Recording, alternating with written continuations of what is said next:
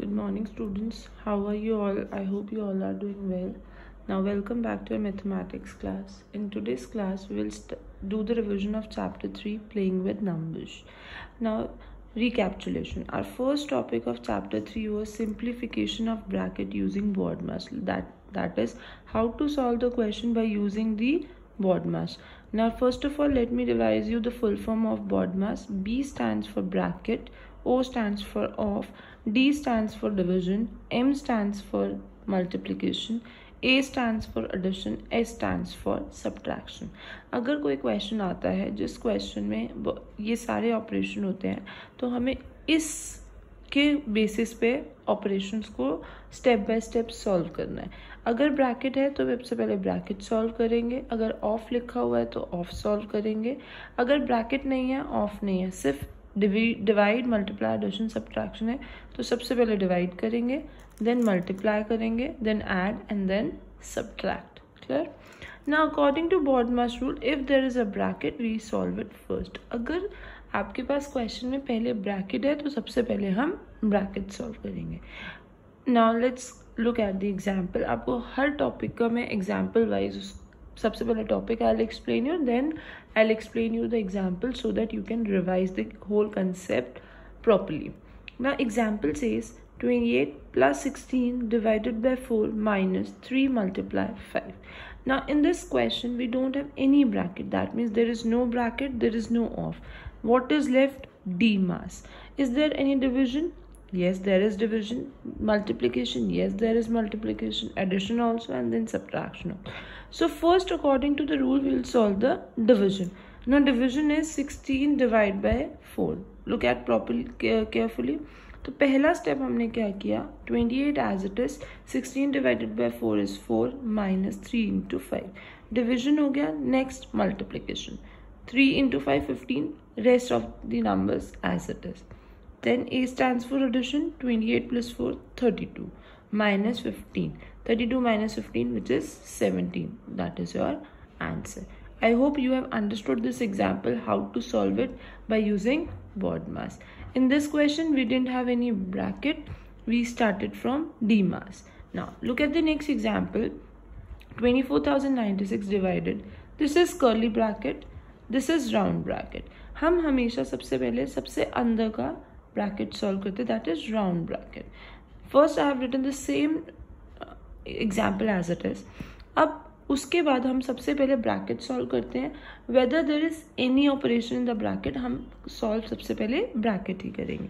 तो सबसे पहले 6890 माइनस 2890. पहला स्टेप हमारा ये सॉल्व होगा.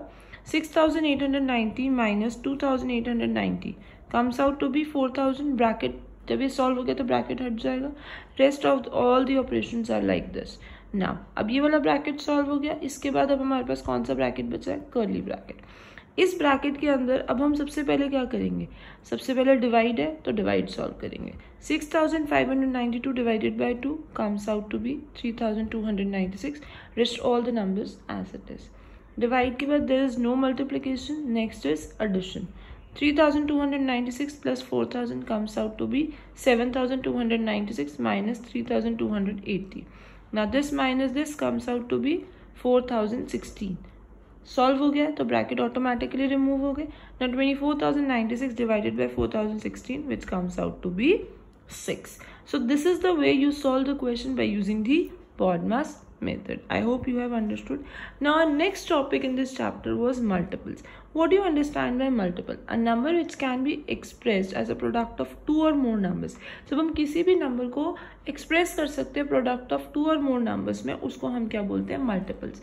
और I can say in other words multiple is writing the table. Let's have the look at the example. Right all the multiples of 12 up to 100. आपको 12 के मल्टीपल्स लिखने हैं कहाँ तक, 100. तो मैंने अभी बताया मल्टीपल्स का मतलब क्या है, टेबल्स लिखना है. तो मुझे 12 का टेबल लिखना है 100 तक, मतलब 100 से जितना छोटा है.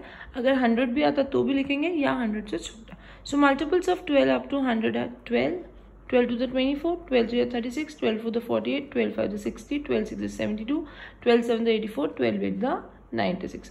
12 9 the 108 बड़ा हो जाएगा. तो हमारे सारे मल्टीपल्स अप टू 100 आर लिख दिया हमने. आई होप आपको मल्टीपल्स क्लियर होगा. and how to solve the question using the word mass. Now let's move to the next subtopic, that is factors. What do you understand by the term factors? A factor is the number which divides the given number completely by leaving remainder 0. Factor क्या होता है? Factor एक वो number होता है जो उस number को डिवाइड करे और उससे डिवाइड करने पे रिमाइंडर क्या आ जाए? 0. एक्चुअली वो उस नंबर को डिवाइड करे. फॉर एग्जाम्पल मैं पूछती हूँ कि इज 2 अ फैक्टर ऑफ 4? क्या 2 4 का फैक्टर है? अगर 4 को डिवाइड करने पे 2 पे रिमाइंडर 0 आ रहा है तो yes it is a factor, otherwise it is not a factor. Now let's have a look at the example. Find all the factors of 60. मुझे 60 के सारे फैक्टर्स बताने हैं. तो what is the best way? आप देखो किस किस के टेबल में 60 आता है. 1 into 60 60. 2 के टेबल में 60 आता है. 2 into 30 60. 3 के टेबल में 3 into 20 60. 4 के टेबल में 4 into 15 60. 5 के टेबल में 5 into 12 60. 6 के टेबल में 6 into 10 60. 7 के टेबल में नहीं आता, 8 के टेबल में नहीं आता, 9 के टेबल में नहीं आता, 10 into 6 60. अब आप देखो यहाँ पे ये रिपीट हो गए 6 6 10 10. जहाँ पे रिपीट हो जाए स्टॉप इट ओवर देयर. हो गया. अब हमें इसके फैक्टर्स बताने हैं. इन्हीं को असेंडिंग ऑर्डर में लिखेंगे. 1 2 3 4 5 6 10 लिख दिया. 1 2 3 4 5 6 10. ना अब हम बैकवर्ड चलेंगे. 6 लिख चुके हैं, दोबारा नहीं लिखेंगे. 10 लिख चुके हैं, दोबारा नहीं लिखेंगे. 12 15 20 30 एंड 60. क्लियर? तो this is the best way to find the factors of the given number. एक चीज हमेशा याद रखना, the smallest factor of every number is 60 and the largest factor of the number is the number itself. सबसे छोटा factor किसी भी number का 1 होता है और सबसे बड़ा factor number itself. Clear? Now let's move to the next subtopic, prime numbers and composite numbers. Now what do you understand by prime numbers? Number having exactly 2 factors are called prime numbers. वो number जिनके सिर्फ 2 factors हैं, that means उनको सिर्फ 2 ही number divide करते हैं, एक 1 और एक वो नंबर खुद. तो उनको हम क्या बोलते हैं? Prime numbers. Numbers having exactly 2 factors are called prime numbers. Example 2 को सिर्फ 1 और 2 ही डिवाइड करते हैं. 3 को सिर्फ 1 और 3 ही डिवाइड करते हैं. 5 को सिर्फ 1 और 5 ही डिवाइड करता है. 7 को सिर्फ 1 और 7 ही डिवाइड करता है. तो these all are the prime numbers. Numbers which have only 2 factors. Now let's move to the next, composite numbers. Opposite of prime number. Number having more than 2 factors. जब किसी भी नंबर को 2 से ज़्यादा नंबर्स डिवाइड करते हैं, that means उसके 2 से ज़्यादा फैक्टर्स होते हैं, तो उसको हम क्या बोलते हैं? Composite numbers. क्या बोलते हैं? Composite number. एग्जाम्पल 4 को कौन कौन डिवाइड करता है? 1 करता है, 2 करता है, 4 खुद भी करता है, तो 2 से ज़्यादा फैक्टर्स हो गए. 6 1 भी करता है, 2 भी करता है, 3 भी करता है, 6 भी करता है, 4 फैक्टर्स हो गए. तो composite number 4 6 8 9 10 etc. These are the composite numbers. Now there is a note given over there. What does that note says? 1 is neither a prime nor a composite number. अब देखो 1 ना तो प्राइम नंबर होता है और ना ही composite number होता है. It is an unique number. इसलिए उसको हम क्या बोलते हैं? Unique number. क्या बोलते हैं? यूनिक नंबर, क्योंकि ना तो वो प्राइम में आता है और ना ही वो कॉम्पोजिट में आता है. क्लियर? ना नेक्स्ट एग्जाम्पल से check whether 391 is a prime number और नॉट. अब हमें बताना है कि क्या 391 प्राइम नंबर है या नहीं है. How to check that? सबसे पहले उसके नियरेस्ट देखो. 391 के नियरेस्ट सेम नंबर्स को मल्टीप्लाई करके क्या नंबर आ रहा है. फॉर एग्जाम्पल 19 इंटू 19 361 छोटा है उससे. Sorry 20 into 20 is 400. उससे बड़ा, हमें उससे बड़ा नंबर देखना होता है. 400 is greater than 391. Now we will check the divisibility of 391 by the prime number less than 20. 400 बड़ा है, दैट किस पे है? 20 पे. तो हम सारे प्राइम नंबर से इस नंबर को डिवाइड करके देखेंगे which are less than 20. That is 2 3 5 7 11 13 17 19. इन सब से देखो किसी से डिवाइड होता है 391. अब देखते हैं एस 391 इज डिविजिबल बाय 17. 391 17 से डिविजिबल है. अब देखो 391 के फैक्टर्स, एक तो 1 होगा ही होगा, एक 391 खुद होगा. अब हमने तीसरा फैक्टर और निकाल लिया कि it is divisible by 17. That means इसके कितने फैक्टर्स हो गए? More than 2 factors. तो अब ये कौन सा नंबर है? प्राइम है या कॉम्पोजिट नंबर है? कॉम्पोजिट. तो hence 391 is not a prime number. तो हमें बता दें कि वो प्राइम है या नहीं, तो हमने बता दिया कि वो प्राइम नंबर नहीं है, हमें उसके नियरेस्ट उससे बड़ा नंबर देखना होता है जो सेम नंबर को मल्टीप्लाई करके है। क्लियर? आई होप आपको factors, multiples, prime number, composite number निकालने आ गए and check how and to check whether the given number is a prime number or not. Now let's move to the next subtopic. Next subtopic is prime factorization. अभी हमने prime numbers के बारे में पढ़ा, अब हम सीखेंगे prime factorisation. Now what do you understand by the term prime factorisation? Prime factors होते हैं जब हम किसी भी नंबर को प्रोडक्ट ऑफ प्राइम में लिखते हैं. The process of expressing a given number as a product of prime factors is called a prime factorization of a given number. जब हम किसी भी नंबर को as a product of primes लिखते हैं तो उसको हम क्या बोलते हैं? Prime factorization. Now how can the question become? Find the prime factorization of 672. हमें 672 के prime factors निकालने हैं. सबसे पहले हमने इस तरीके से के पैटर्न ड्रॉ किया. Now 672 हमने इसके prime factors निकालने हैं, उसको यहाँ लिखा. It is divisible by 2, तो 2 यहाँ लिखा.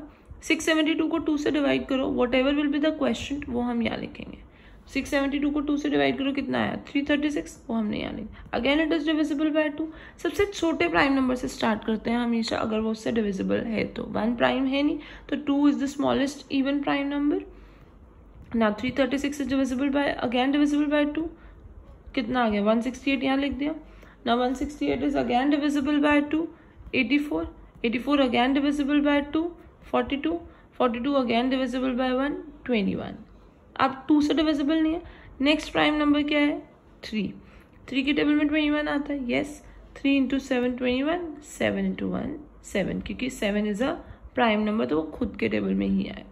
तो अब इसके प्राइम फैक्टर्स क्या होगा? अब हम 672 को कैसे लिख सकते हैं? 2 into 2 into 2 into 2 into 2 into 3 into 7. That's what I have written. So this is the prime factorization of 672. Clear?